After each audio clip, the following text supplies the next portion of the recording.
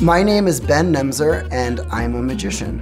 One of my specialties is close-up magic, which is magic with ordinary objects, decks of cards, ropes, rubber bands, and I do that all over New York City.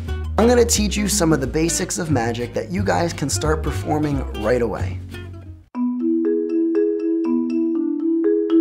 This is the linking paperclips trick, which was published in the Dai Vernon Book of Magic, which is now out of print. But you start with 2 paper clips which aren't touching each other and a rubber band in the center of the dollar bill. And all you do is pull, and all 3 are linked together. Now for the explanation. You need to have a paper clip, a rubber band, another paper clip, and a dollar bill. You start off by folding the dollar bill in half and then placing the rubber band around the dollar bill.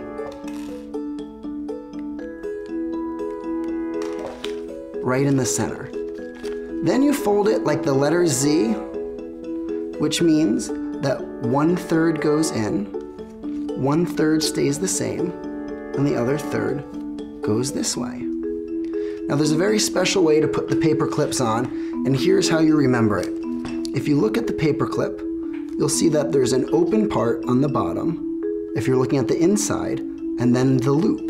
The loop is going to go inside the bill, attaching the loose part of the bill to the inside center where the angle is. And that goes right here.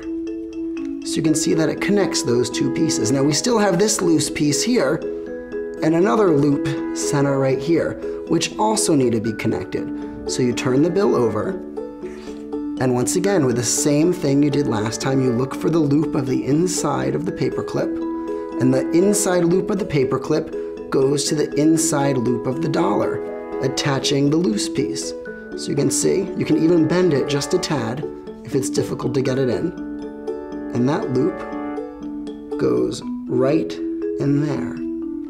And you'll notice that the rubber band, which we put on earlier, is in the center between the 2 paper clips. And you point out that none of them are touching each other, that this paper clip isn't touching the rubber band, which isn't touching the other paper clip. And all you have to do is find each end of the dollar bill, where they used to be loose flaps, but now they're attached, and you pull slowly, and all 3 will link together. And that's the linking paperclip trick.